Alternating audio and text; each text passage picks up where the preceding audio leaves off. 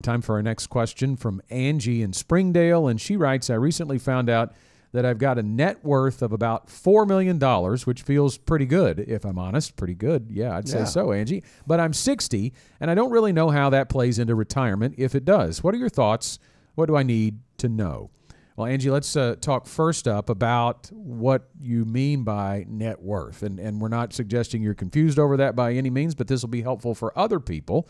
Net worth versus liquid net worth, right? There is a difference. And when it comes to retirement, you can't spend the non-liquid, the illiquid net worth. Scott, if I owned the building that we're in right now, I would have a very high net worth.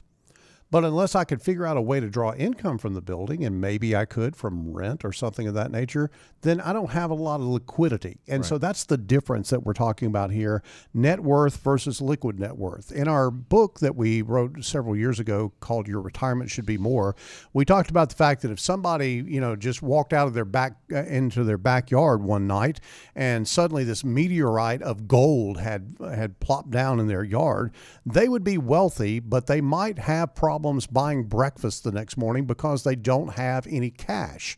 And so that's really where this turns into. And so Angie, congratulations, you got $4 million net worth. That's fabulous. That's great.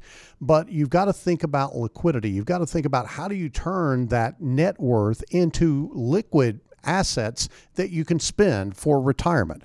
And so I think that is a real problem that a lot of people had. And it goes right back to the statement that we said earlier on the show, Scott, that retirement is not an asset problem. Right. It is an income problem. So I think that's where Angie should be focused right off the bat. Yeah, and there's all kinds of ways we can go with this. We don't really know how her $4 million is allocated at all. Some of that illiquid, if she has illiquid assets, could be income producing, right? It could be a rental house. It could be commercial real estate. It could be farmland. And that could be included in someone's retirement income plan for sure. But I think the other part of that goes to, and we have clients who we worked with over the last couple of years, can't tell you, there's probably half a dozen of them at least, that they did receive a lot of income that way, and that was their job to be able to rent houses. But then you have some maintenance, right? And as you get older, do you want to keep maintaining that? Do you want to pay somebody to maintain that, which cuts into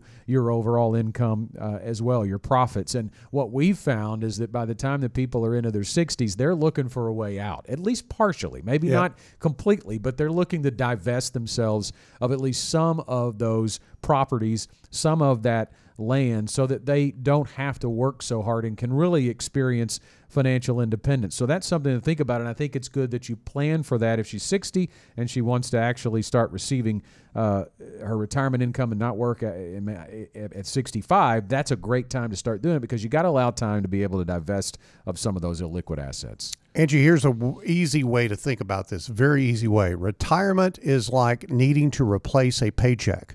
And if you think about what you really like about your paycheck is it's very predictable. It's going to hit the bank account, I don't know, every 2 weeks or twice a month or whatever the sequence is. You're going to get that paycheck on a regular, consistent basis. You like the consistency. And it's likely to grow over time because people give raises. And so you've got to think about that in the context of retirement and how you can actually take those assets, turn them into liquid assets, and also turn them into assets that are going to grow over time to provide additional income so you can offset inflation. I think you also have to think about, if you're going to liquidate assets, you've got to think about what are the tax ramifications of that. We were just talking about taxes. That needs to be a consideration. It doesn't need to be the whole reason you do something or don't do something, but you got to think about that. And you have to also think about the valuation of those assets. Is now a good time to liquidate it? Is it something that can be liquidated over time to spread out the impact of the valuation, to spread out the impact of taxes? So there's a lot of questions that have to be answered. I think it would be really good for Angie to sit down with an advisor and work through the complexities of having what is essentially a great problem, a $4 million net worth, but how do you make that net worth work for you in terms of income in retirement? If you're like Angie and you're looking to solve some of those same questions or answer some of those same questions, you can always sit down with a Gen Wealth financial advisor. All you have to do is call 866-653-PLAN. That's 866-653-7526. and set up an appointment. We've got offices all over the state of Arkansas and in Northwest Louisiana.